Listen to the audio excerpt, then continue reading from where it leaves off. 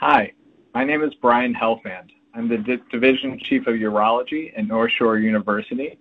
I'm a urologist who is specialized in prostate cancer, and I have a dual MD PhD degree where my focus in my PhD was genetics, which has now become very highly relevant and applicable to personalized medicine, which has been highlighted extensively in the area of prostate cancer.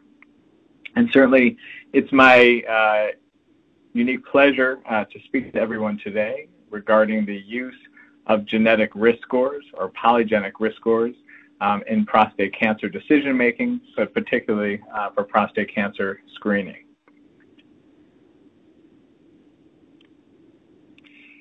So within the past several years, there has been increased recognition regarding the benefits of genetic testing in the realm of prostate cancer.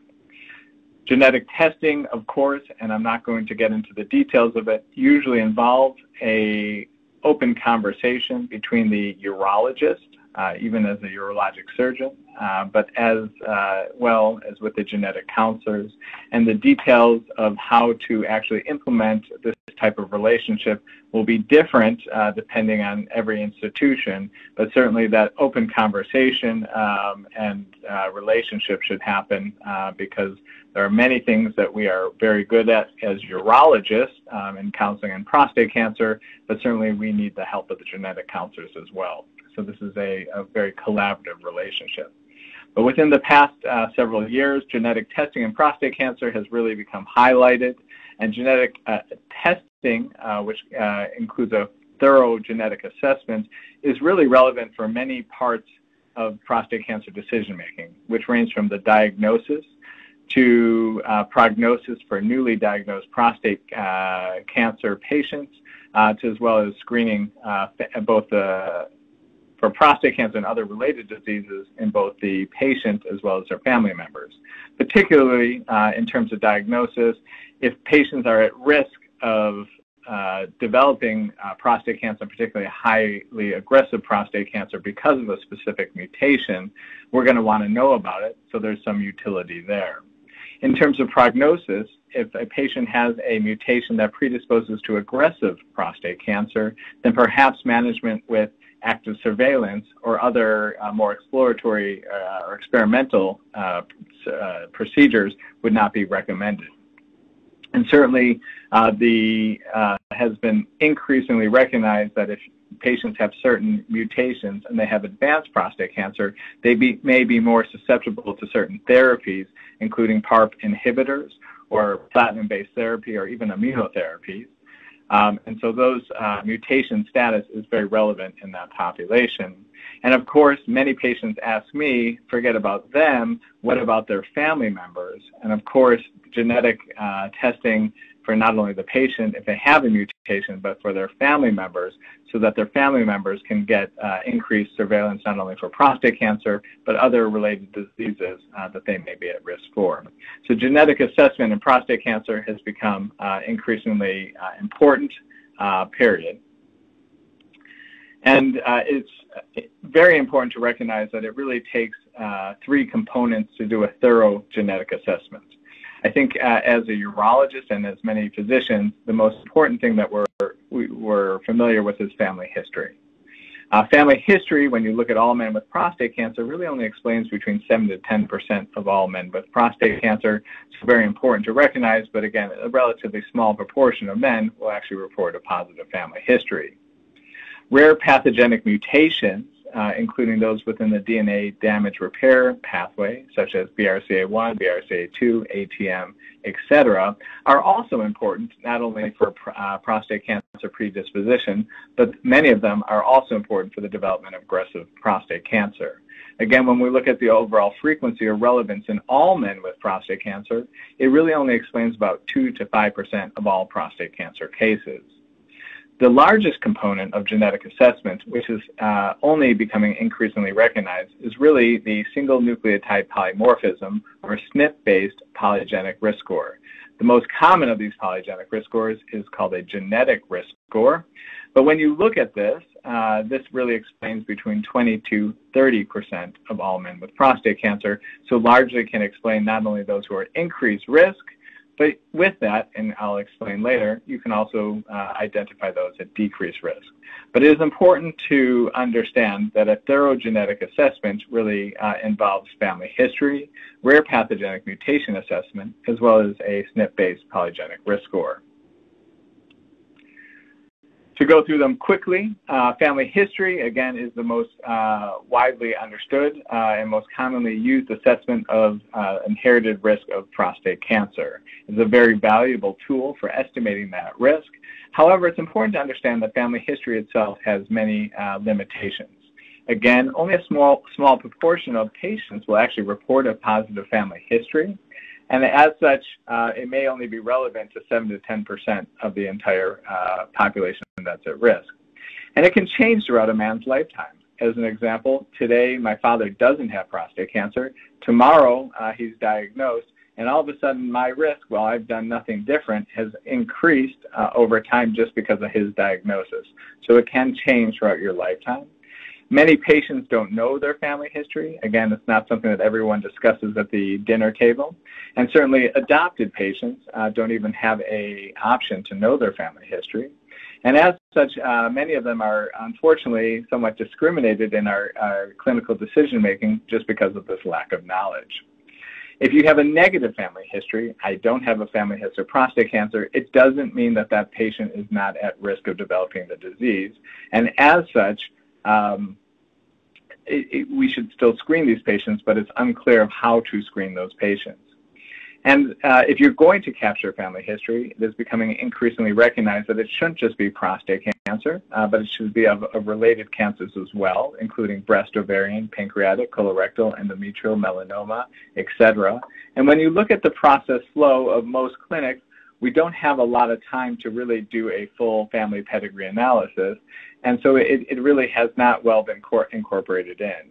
And for this reason, family history is important, but it really hasn't been the ultimate assessment of an individual's risk.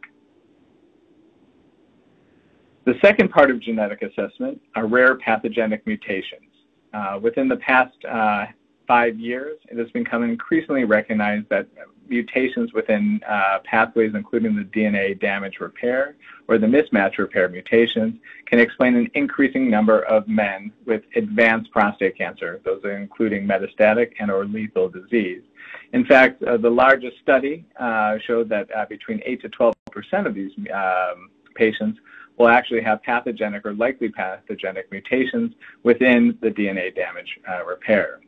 And because many of these do or have been associated with aggressive or lethal disease, it would be important or relevant that if you're going to take a population of unaffected men, but who are at risk of having one of these mutations, and because they do associate it with more aggressive prostate cancer, that you would want to screen these patients not only potentially earlier, but potentially more frequently. And certainly many prospective studies, such as the IMPACT trial, which is an international trial of men with BRCA1, BRCA2, or ATM mutations, has suggested that earlier screening or more frequent biopsies may be indicated in this population. And finally, the subject of the remainder of the talk will be the single nucleotide polymorphisms, which is the third, and I would argue, the most important component of a genetic assessment for prostate cancer. For those of you who aren't familiar, single nucleotide polymorphisms, or SNPs, are common genetic variations. I like to think of them as little blips throughout the DNA, and everyone has a certain number of blips or these SNPs for different diseases. There's about 10 million SNPs in the human genome, and there are SNPs that are associated with prostate cancer. There are others associated with heart disease or colon cancer, etc. And we now know about these SNPs, and we know specifically that there are about 150 to 170 SNPs that are associated with prostate cancer risk. And the more of them you have, the increased risk that you have. And together, these SNPs will actually explain about 40% or more of the hereditary risk of prostate cancer. And together, you can actually count the number of these SNPs up and create what's called a polygenic risk score. One of the most common polygenetic risk scores that we use is called a genetic risk score, or a GRS. And a genetic risk score is just a number which is calculated based on the cumulative variation across multiple SNPs, which is then used to provide an estimate of the disease risk. And that's kind of a mouthful, but essentially what that means is that we can count up the number of SNPs that are associated with prostate cancer that any individual has, and then compare that to the average of the population. So if you calculate that a genetic risk score value is equal to 1, again, this is based on an average number of SNPs that a patient would have, that would indicate average risk of prostate cancer, and that would say that they would, in this country, have about a 1 in 8 chance of being diagnosed with prostate cancer throughout their lifetime. If you had a value that was greater than 1, that's increased risk, and a value less than 1, it's lower risk. Specifically, if you had a genetic risk score value equal to 2, that's twofold higher than the average of the population, and that individual would have about a 1 in 4 chance of being diagnosed throughout their lifetime. If you had a score of 0.5, that's 50% lower, or about a 1 in 16 risk of being diagnosed throughout their lifetime. So in that way, every individual has a genetic risk score associated with prostate cancer, and you can precisely estimate what is their lifetime risk of developing the disease. One of the largest studies of the genetic risk score which has been conducted was out of the United Kingdom. And what they did was they evaluated over 40,000 men with prostate cancer and compared it to 40,000 controls, and they looked at their overall risk of prostate cancer using the genetic risk score. And again, as you can see here, the average of the population will have a value of 1. As we increase your genetic risk score value, we can go up to almost a 6-fold higher risk of being diagnosed throughout your lifetime of the disease. And at the other end, the bottom 1%, they have an 80% lower risk of being diagnosed with prostate cancer. So again, the genetic risk score itself provides a spectrum, a precise value of that individual's genetic risk of being diagnosed with prostate cancer throughout their lifetime. Again, in that same study, if you compare it to what has been called our gold standard, which is family history, first of all, in this study, about 7% of the population had a positive family history, but all men with a positive family history, yes, of prostate cancer, only had about a 1.5-fold increased risk of being diagnosed with the disease. So you can see a direct comparison here of how genetic risk score is more informative because it does provide that range of risk to every individual. But specifically, if you only use family history, which has been the gold standard to now, it's a 1 value that may or may not be relevant to that particular individual. Again, how can we use this in clinical studies and in real time? There have been many studies now that have supported the use of the genetic risk score. This is a particular study that looked at the REDUCE trial. So these were men who were being monitored for prostate cancer over time and either exposed to a placebo or given a 5-alpha reductase inhibitor. And ultimately, if we use standard clinical variables in this model, and we only looked at the placebo arm, is that using variables such as PSA or age or digital rectal exam status, we can parse people into 3 different categories. Again, this is what we all do. Do you have a low risk based on your family history or PSA? Do you have a kind of mid-risk, average risk, or higher risk?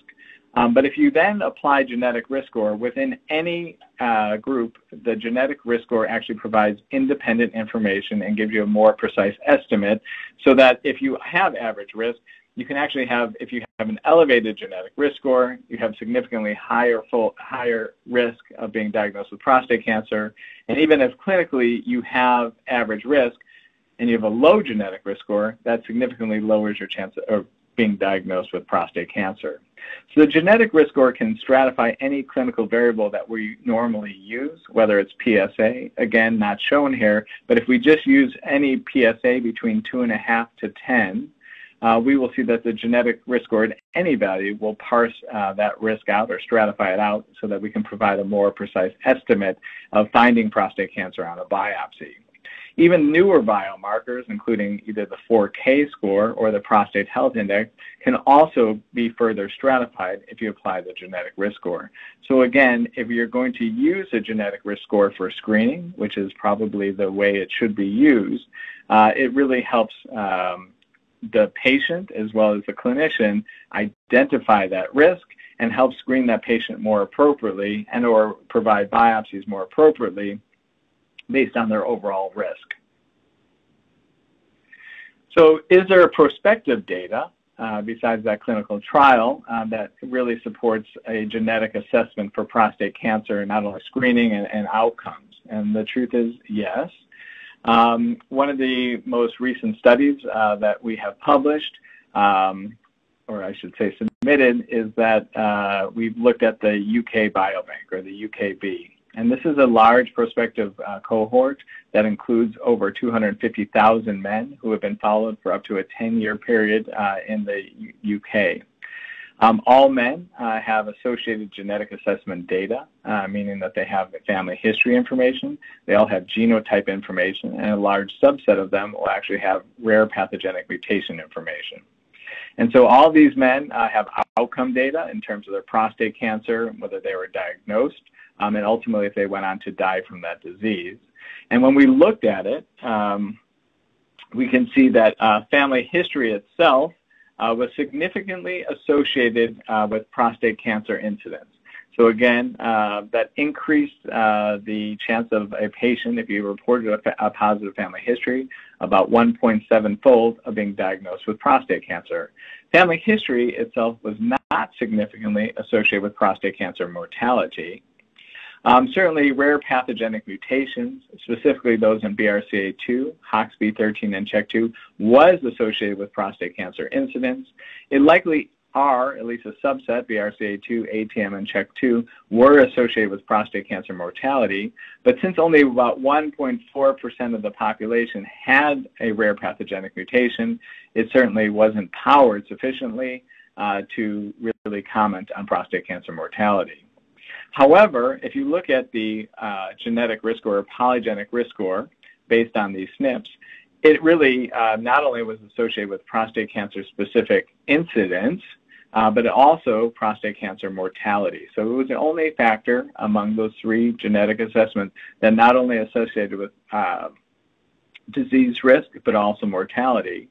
And interesting, once again, is it is relevant because you can tell patients who are at increased risk of developing prostate cancer or dying of prostate cancer at the high end.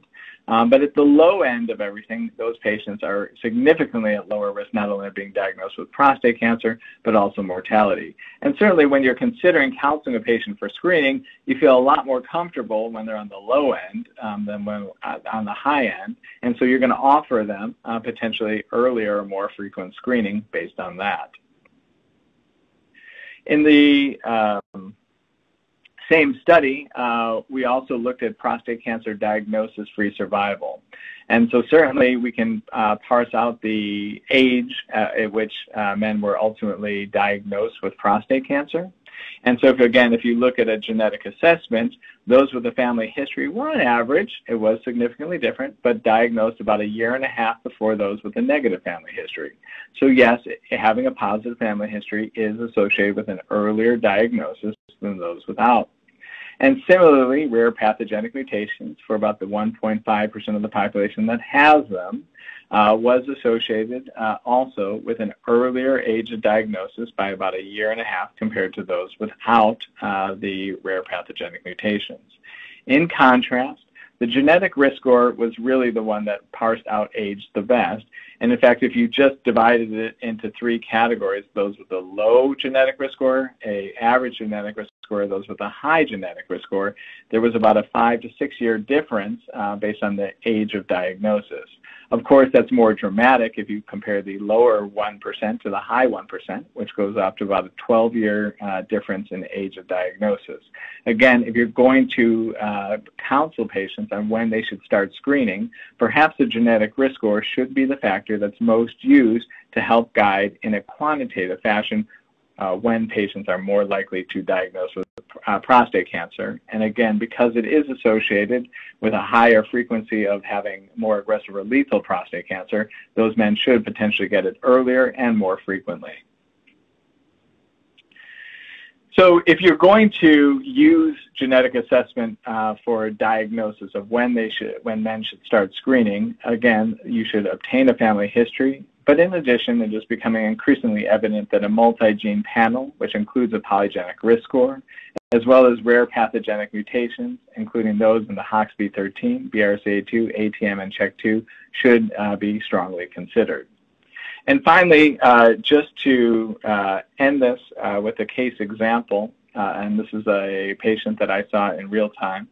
He's a 45-year-old gentleman who came to me for PSA discussion. And he had no real past medical history. He had his gallbladder removed. Otherwise, he appeared as a healthy individual with a normal digital exam. And his question really for me was, should he actually start screening for prostate cancer, knowing that he really has no risk factors? But as an anxious 45-year-old who was starting his life in this world, he wanted to know what the meaning was for prostate cancer. And so we talked about it, and we did a genetic assessment on this patient.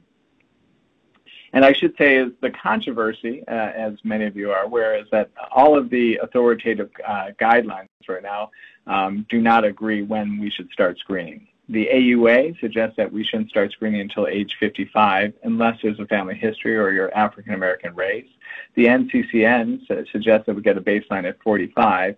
And certainly the American Cancer Society is at age 50, but there's some variability based on your race or family history as well. So again, because there's such controversies, we really don't have a uniform guideline of when we should start this. So it's understandable that not only I don't really know, but the patient doesn't know when he should start prostate cancer screening. And so we did a genetics assessment on this individual. Again, he had no reported family history of prostate cancer. His genetic risk score was actually 2.8, so 2.8-fold higher than the average of the population, and he had no rare pathogenic mutations. So again, based on the data I showed you, is that not only is he at almost 3-fold higher risk of being diagnosed with prostate cancer, but it tends to be much earlier than the average in the population. And as such, we offered him a PSA test. And his first PSA serum blood test was 2.4. Again, most men in their 40s will have a PSA value that's under 0.7. So while not very high, certainly higher than most other men his age. I did follow it up with a prostate health index test, which gave me a value of a 54, which again, showing me that there's about a 1 in 2 chance of having prostate cancer on his biopsy. And based on this, he underwent a biopsy which shows Gleason 4 plus 3 equals 7 out of 12 cores. Based on the fact that he had intermediate risk prostate cancer, higher volume, he ultimately underwent a robotic-assisted radical prostatectomy. And amazingly, the final pathology was Gleason 8, PT3A, meaning extracapsular extension, all negative margins. He's doing well today. But it was really because we did the genetic assessment that led to earlier screening that we were able to identify his prostate cancer and aggressive disease at such an early age. Again, emphasizing that this patient didn't have any rare pathogenic mutations, but the signal really was derived from his polygenic risk score. So with that, I thank you guys for the invitation, and I certainly thank all my collaborators, both here and in other institutions, because it's really through their help that we're able to continue to explore the utility in the clinic of genetic assessment. So thank you guys.